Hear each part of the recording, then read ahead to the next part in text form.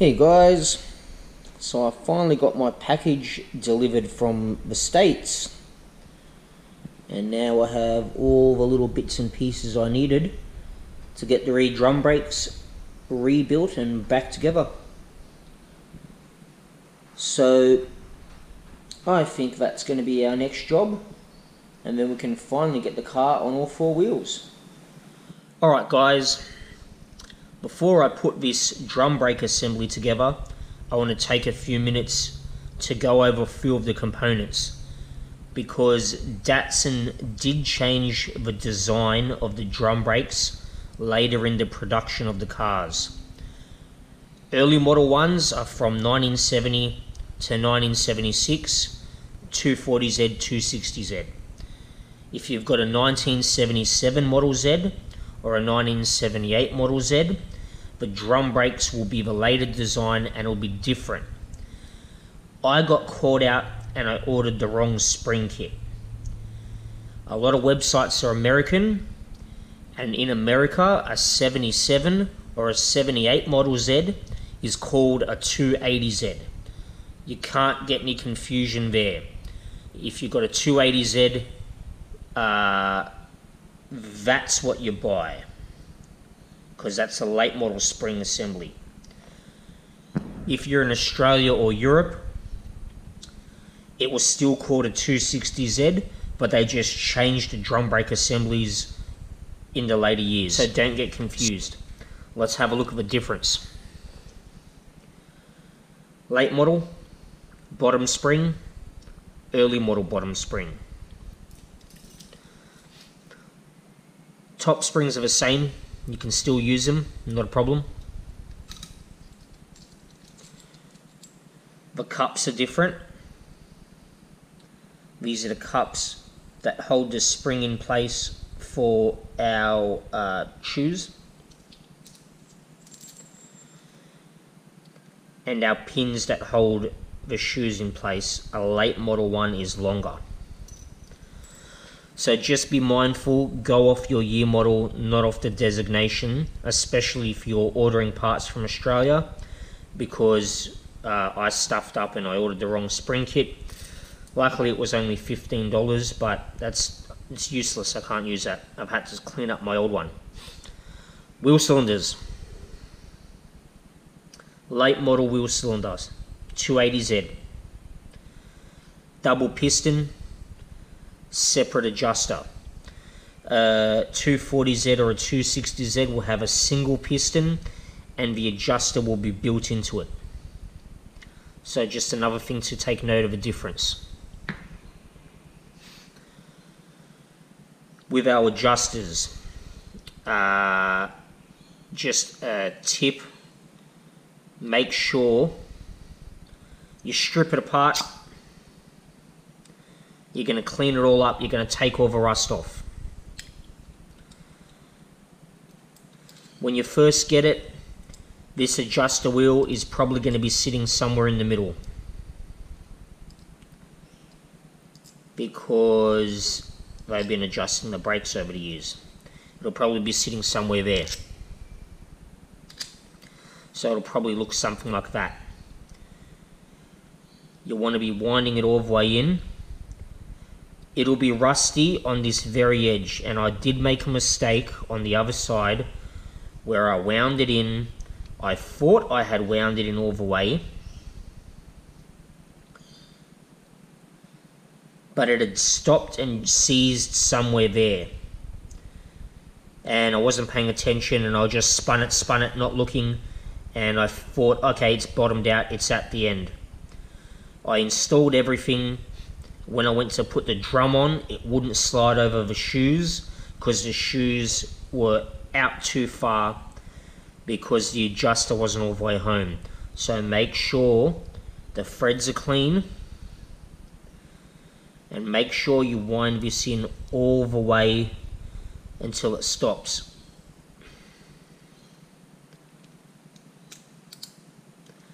As you can see there, that's all the way in. Otherwise you're going to have to be pulling everything apart to re-clean the adjuster and winding it in further. But that's about it. So let's get to putting these drums together.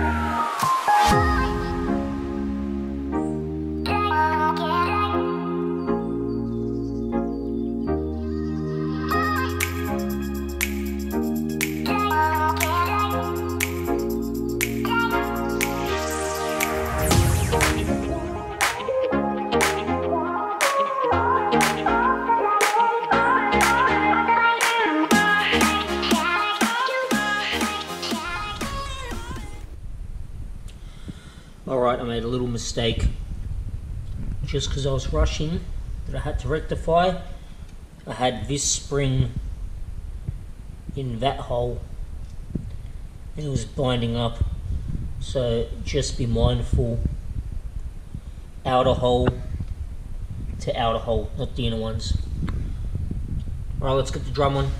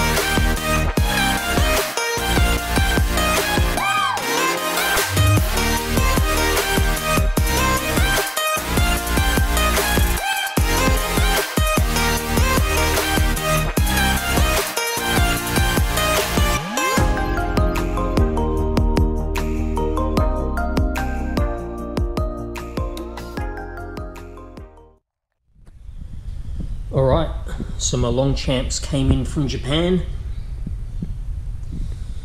Pretty good condition.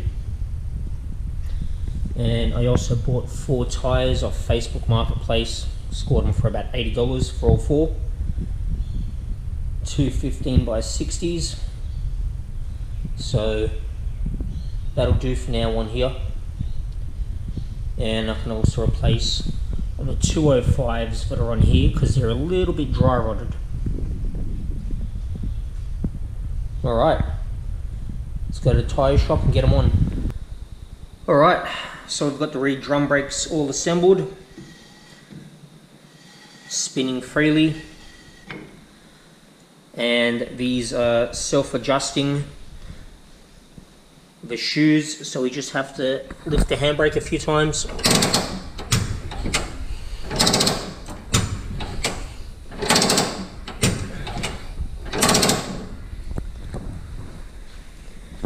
Our drum should be locked, which it is. check the other side. Got the tyres fitted to my Longchamps, 215/60s. Maybe I'll go 225s. We'll see how they fit. Make sure I don't foul on the car. Drum brake is locked.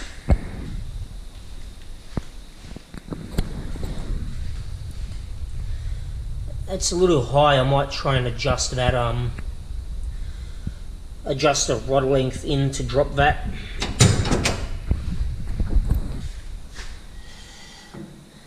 And our brakes are free.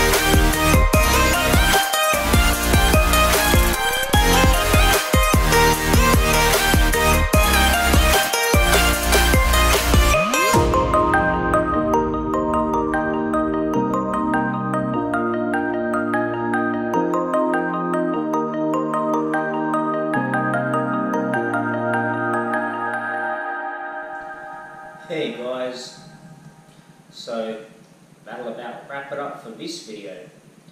As you can see, I hardly get any free time in the shed nowadays, a little miss here, but I still manage to squeeze a bit of time in every chance I get.